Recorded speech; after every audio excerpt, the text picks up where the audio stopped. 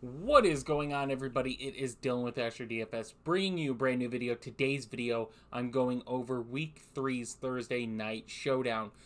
So the way I used to do it is just have both sides kind of switch back and forth, but have it now in a spreadsheet for subscribers to check it out at all times. And we'll have, my favorite plays come right up to the game. That way subscribers get that, and that's one of the advantages of being a subscriber. So let's get into it. Christian McCaffrey, most expensive player on both sides by far, right? DraftKings, he's a 13,000 priced player. It's been a long time since I can remember seeing one. And even at that, a running back. That is a crazy price. On Fanduel, 18,000. I don't think that's too absurd. I think we see 18,000 quite a bit. But 13,000, that is a high one. But rightfully so, right? So it's a great matchup for Christian McCaffrey. Giants have given up a lot of fantasy points to running backs.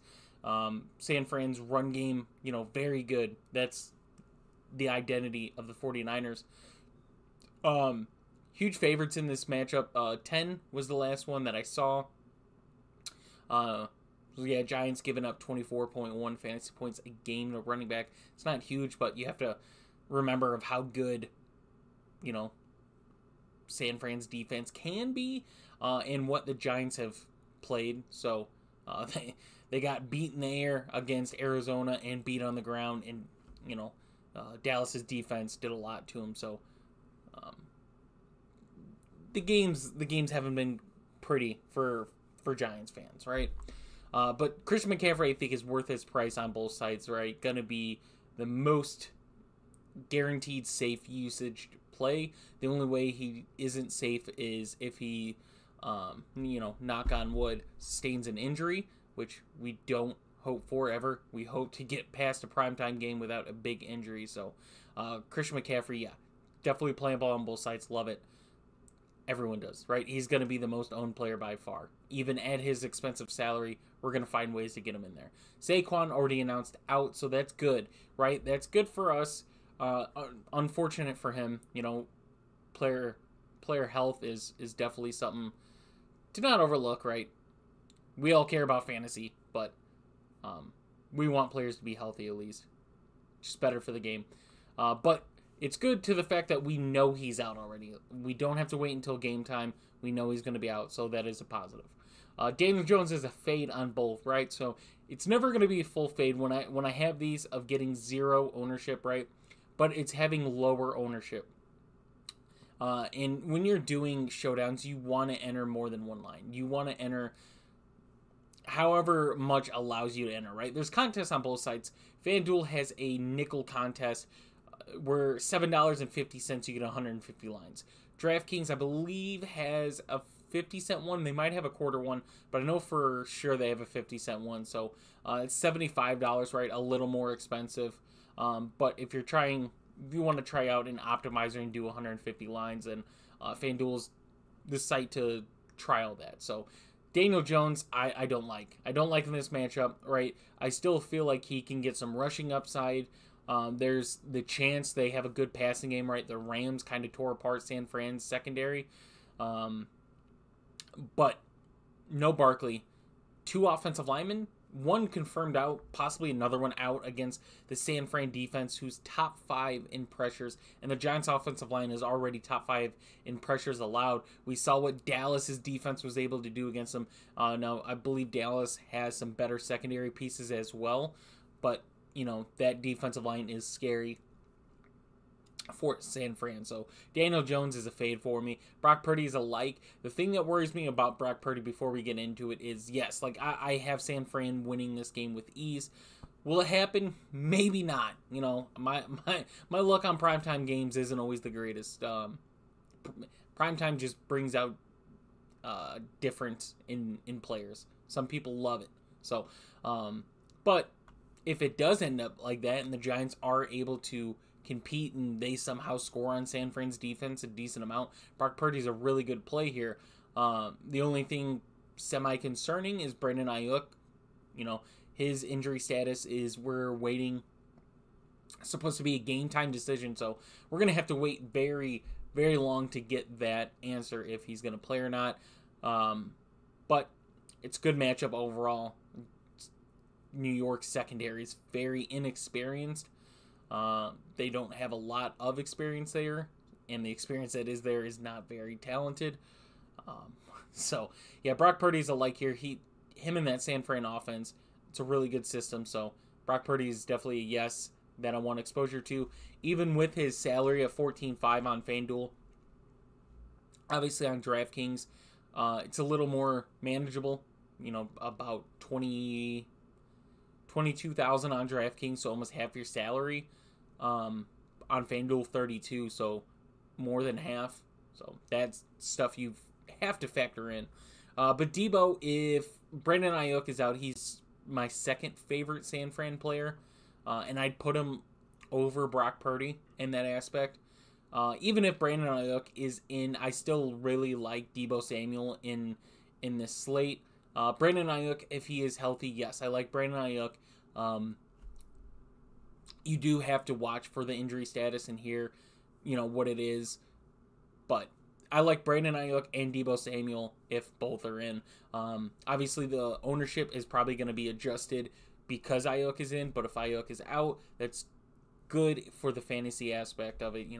Bad, you want players in. But Debo, yes, I have more ownership of him right now than I do Brandon Ayuk if he's in. So would prefer Debo. But on FanDuel, that price difference, though, I'd probably lean some more ownership on Ayuk on FanDuel than one on DraftKings. You're not really saving that much, but FanDuel, you're saving $1,500.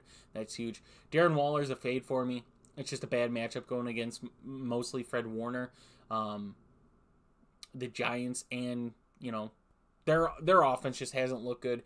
The targets Darren Waller gets is good, right? It's almost the same scenario as Evan Ingram when he was there, just getting a lot of targets and being good in that aspect. But Waller's not getting enough targets to be that much, but possibly with Saquon being out, maybe we see a few more targets headed towards Darren Waller. I just think his price is too high for the liking, right? So it's not saying that I totally hate Darren Waller. There's a possibility of him having a good game, but for the price that you're paying for him, like George Kittle is cheaper. I'd rather play George Kittle on both sides than I would Darren Waller, right? DraftKings, it's only $800, so not that much of a difference. But on FanDuel, $2,500. I'd rather play George Kittle, who has a better matchup, right? Primetime Kittle. Kittle has some really good historic primetime games, so George Kittle is, yeah, I play it. And Matt Breida, I for his price, it's the same thing, right? Too expensive for me with a really bad matchup. And that's the key thing, is a bad matchup. Bad matchup and price. You can have a good matchup, but the price is too tall. And you can have a bad matchup, but you get a lot of value. So both these guys are fades for me. You're going to see a lot of fading on the Giants side and a lot of liking on the 49ers side.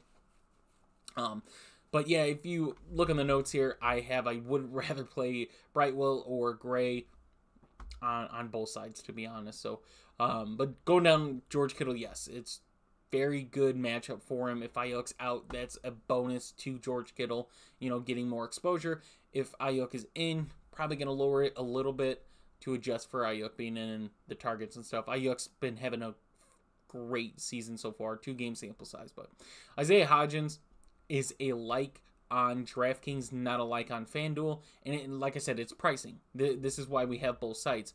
So on DraftKings, he's $6,400, so around the George Kittle, around the San Fran, around even Darius Slayton too, but cheaper than Darren Waller, Matt Breida. On FanDuel, though, he's more expensive than Kittle, more expensive than San Fran's defense, and right behind Matt Breida. So Isaiah Hodgins on FanDuel, I don't like. I'm going to get more exposure on DraftKings than I would FanDuel because of that pricing difference. 49ers defense, though, like, O-line's out, right? One confirmed, one questionable. Barkley's out. That offense usually isn't the same with Barkley out. If you go back and look at the numbers, they're not entirely bad, though. But it's also been some of the matchups they've had as well. And, yeah, it's San Fran is top 5 in pressures to quarterback. Giants are bottom 5 in pressures allowed, or top 5, however you want to say it, in pressures allowed to their quarterback. So it's a really good matchup for San Fran. Could be a really huge statement game going against the Giants, right? Playoff team last year. Last week against the Rams wasn't the greatest showing defensively, so it's a good bounce back opportunity for that defense. Darius Slayton on both sides is kind of my favorite Giants receiver to get to right now. Just a lot of routes run and the targets per route, right? It's none of the receivers have a good target share per route run, but with the amount that he runs and the matchup for the secondary as of right now, Darius Slayton is the guy that I go to on the Giants right now. As far as pricing, there's some values obviously, but as far as a liking, Darius Slayton's that guy. Jalen Hyatt on DraftKings, I think he's just too high to become a play I like. Versus FanDuel, it's getting towards that bottom tier, a guy that you pay down for and can feel really good about. And it's the same thing for Brightwell, right? I like Gary Brightwell, but the issue is he's too expensive on DraftKings. FanDuel, you get that discount. I think Matt Breida doesn't fit what the Giants want to do with their running back enough as much as Brightwell and Gray can. So on FanDuel, they're better plays than on DraftKings. But next one is Juwan Jennings. Juwan Jennings becomes a play, right? I have the injury on DraftKings because I think his price on DraftKings, if Ayuk is in, is too high. But if Ayuk is out, then I do like his pricing on DraftKings. FanDuel, his price is good. It doesn't matter if Ayuk is in or out. Juwan Jennings is usually that third receiver. Good pass blocker, so that's why they have him in there. Gets opportunities here and there, right? I'd say he's one of their deep threats, but they don't use him enough in that role. They don't have to, right? But if Ayuk is out, he becomes a value piece to me on DraftKings as well as FanDuel. He's 7,000 on FanDuel, so it's a good pay down for a San Fran player, right? You look at 49ers defense, 10,000, Kittle 9,000, Ayuk 12, Debo 13. So Juwan Jennings becomes a value to me at 7,000, even that much more if Ayuk is out. Paris Campbell's a fade, right? According to the matchup, like, he probably has the better matchup, and he could be a guy that I just don't want to pay the price, right? 8,000, so you're paying more than Hyatt, less than Slayton, but more than Jennings, right? So his price is just not there for me. Like, if it was lower, if it was under 3K on DraftKings and around 7,000, that's a different story. But I don't love everything to it to get a lot of exposure to. And then Jake Moody, 42 on DraftKings, 95 on FanDuel, right? It's not a value on FanDuel, it's a like.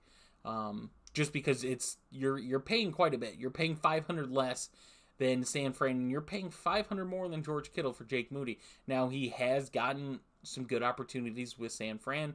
Hasn't looked terrible. And for both teams, it's kind of mid-tier in red zone.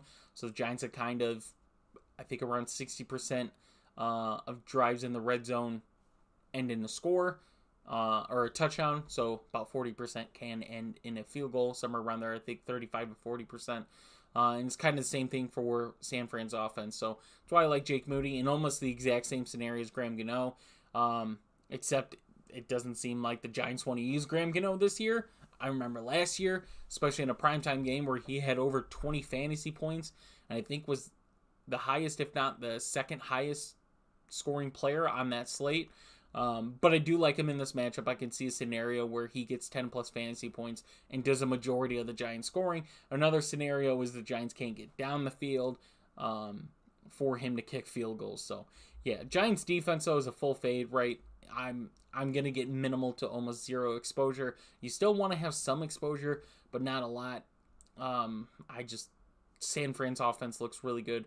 Has not been really stopped, and they played a really good defense week 1. So, Giants fade.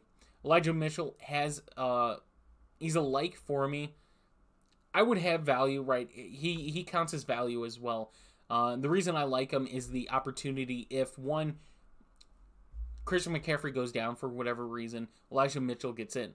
If San Fran scores a lot, they're not going to play McCaffrey then. They're going to rest McCaffrey. McCaffrey's still going to get his volume. He's still going to get his snaps. Don't get me wrong, but if they're in a sizable lead, they're going to use Elijah Mitchell and Jordan Mason. They're going to save McCaffrey, right, and hope that he could play almost every game this season for him. So that's when Elijah Mitchell becomes a value / like play for me. So definitely someone that I'm looking at. Eric Gray, same thing. The pricing is why you like him. He's a value, right? He's under 3K on DraftKings. He's the minimum on Fanduel. They have him at the minimum at 5,000. And I would rather get more exposure to Gray at his price than I would paying up for Matt Breida at his. So something to look at there. Sterling Shepard, don't like him on either site, right? You don't know who the Giants are going to play at wide receiver in the aspect of Wan'Dale Robinson here. We'll talk about him shortly. Could see the field. The way they have their wide receivers is kind of ridiculous. Daniel Bellinger is a value on DraftKings, but it's not one I like, right? I don't think he has a high volume, high upside opportunity tonight, but for his pricing, getting in there, sneaking out a touchdown, right, is a possibility if the Giants get down there, using the 2 tight end, doing a play action, going to Daniel Bellinger. So it's not a love. It's not I'm going to get a decent amount of exposure to, but I am going to get a little bit of exposure to him on DraftKings because of his price. FanDuel, there's just some other plays that I'd rather get to not get that exposure there. Next is Kyle Juszczyk.